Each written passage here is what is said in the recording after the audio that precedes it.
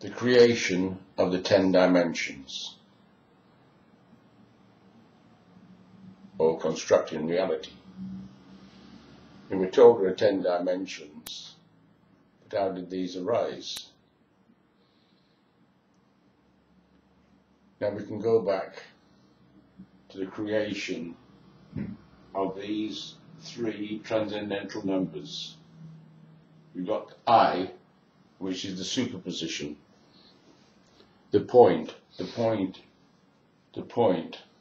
superposition, Schrodinger's box.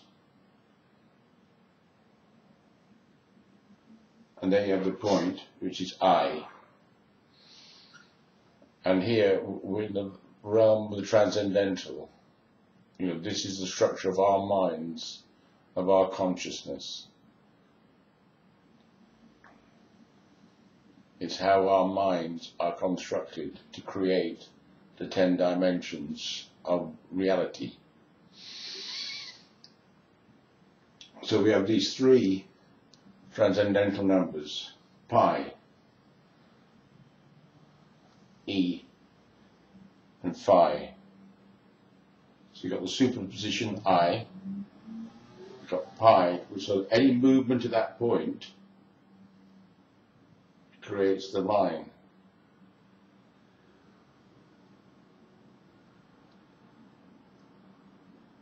That line appears to be on a surface, a background, and that line fades, which is E, the transcendental. Sorry, the exponential. And this is seen, this is the 5th dimension, by phi. So phi is seeing harmony in nature, in the golden mean, the golden section, the Fibonacci series, you know, nature. And this phi is built into consciousness, into the mind, into our awareness, our perception of reality, of these 10 dimensions. Begins with the creation of the light, from the point in mind to seeing the point in mind, that one point. And then seeing that point move, that point of light move on a black background.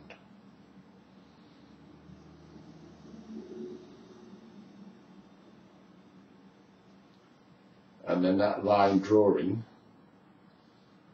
which is the function of this line, is cartooning to draw something on the background, on the surface. So this is the 2nd dimension. When we perceive that drawing, and there we are, the eye seeing the point move on the background, and creating the cartoon memories, creating the cartoon structures of how we view reality, which is this function. Cartoon structures we normally refer to as the video signal. So from the creation of the light to the movement of that point of light, create a line to draw something on the plane, that is the basic structure of our minds. It's through those 3 transcendental numbers, those 3 transcendental values, that our mind is created and the projection of the 10 dimensions appears. So the creation of these 3 transcendental numbers to create light in consciousness at a point on a background. When we see this point move, this is the quantum level.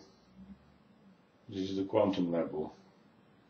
But when we see that point, when we see its movement, how it will move and then stop, we see that movement and stopping as a waveform. So we go from the quantum level into the waveform.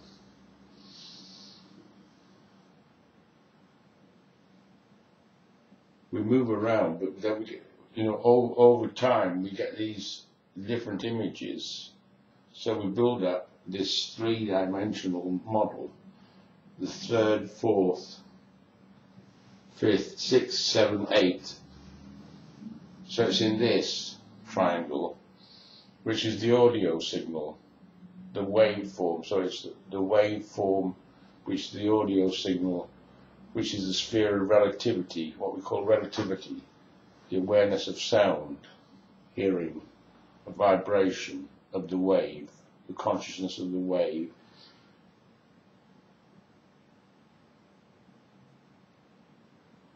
And from this wave, we get a pressure signal, a pressure variation. And that comes on to the final one.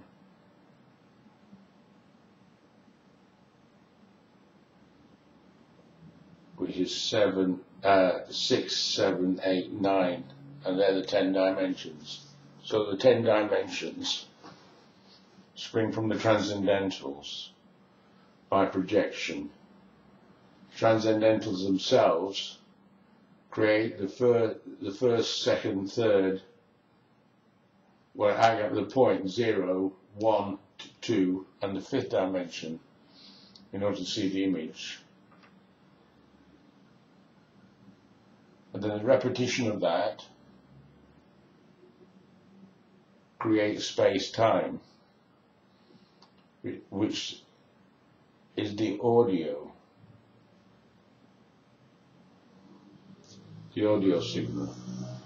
And this variation in the wave creates pressure, which gives us a sense of touch. So these are the distance senses: smell, hearing, heat. And these are the contact senses: touch, taste, and posture.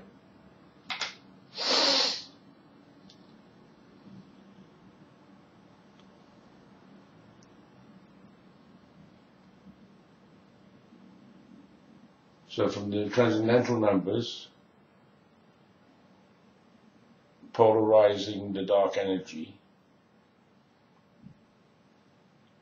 we create the light and its movement in mind, its apparent movement, its quantum activity in mind.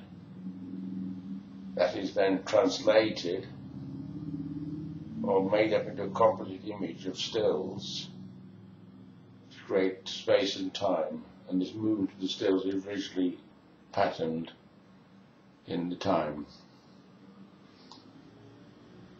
That's the third, fourth, eighth, and seventh dimension.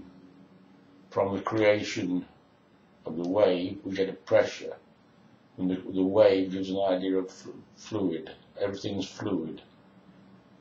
So we understand everything is fluid, everything in terms of fluid mechanics. And that fluid gives pressure. And that pressure, we have the hands, object, energy, position. So in ordinary reality, we have an eye, and we see that cartoon drawing, the line on the plane. Then we build up the image of space and time, and the energy, the moving around from different places, different energy levels.